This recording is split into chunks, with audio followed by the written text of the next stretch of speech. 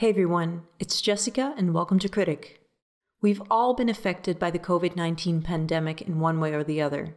Where I live, we're about to hit its peak within a few weeks. Our ICUs are already crowded, as I'm sure are yours. I'm a strong believer in that we can only get through this together by helping each other in any possible way. So in this quick video, I go through a simple tool I've created to aid mechanical ventilation and how to use it in our COVID-19 population. You can find the link in the description. Let's go.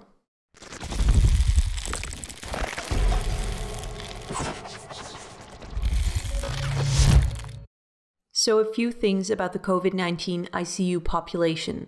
Let me start out by saying that currently not a lot is known on best practice, so please do your own research and note that the views expressed in this video are subject to change.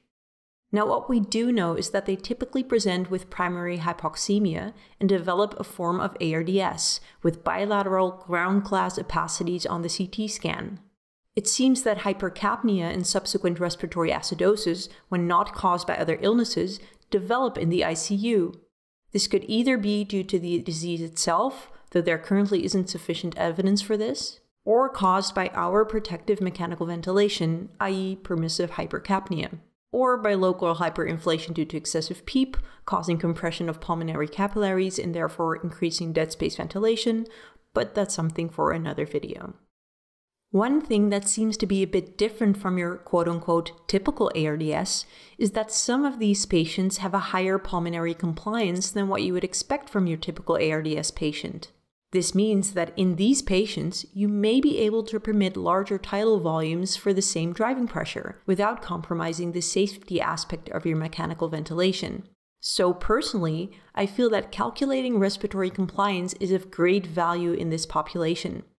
Respiratory system compliance, along with other respiratory mechanics like mechanical power, driving pressure, resistance, etc., can be calculated using the tool I mentioned in order to aid you in safe mechanical ventilation. It's called VentICalc. Please note that respiratory system compliance is compliance of both the lung and the chest wall. Now, the tool does allow for separate determination of chest wall and lung compliance, however, you would need an esophageal balloon for that. Now, onto the tool. Please remember that every time you change a parameter on the ventilator, you should repeat the inspiratory and expiratory hold. Check your own ventilator on how to perform and record these holds. This patient is ventilated using a volume-controlled mode. Start out by filling out the position, meaning either prone or supine, the sex and the height of your patient. Then enter all of the settings of the ventilator.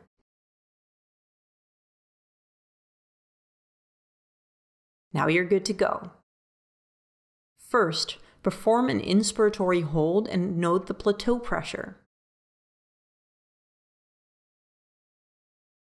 Second, perform an expiratory hold and note the total PEEP, which is the extrinsic or applied PEEP together with the intrinsic PEEP. Enter them in VentICalc and you get all the respiratory mechanics in order to ensure safe mechanical ventilation. This patient is ventilated using a pressure support or assisted mode. Pro tip, it's more accurate to use the record feature on your ventilator and get the values after you've performed the expiratory hold. So now, perform an expiratory hold and note P nadir. VentICalc calculates the predicted PMUS and the predicted transpulmonary pressure as proposed by Dr. Bertoni in order to ensure safe support ventilation. Link in the description. And that's all for this video. I'm currently in the process with my dear colleague Pim to turn this into an app. We're both firm believers in open source material, so this will always be free of charge and openly available. Now for everyone out there, take good care of one another. And for all of my subscribers, I'll be sure to make a video series on mechanical ventilation after this is all over. Thanks for sticking by.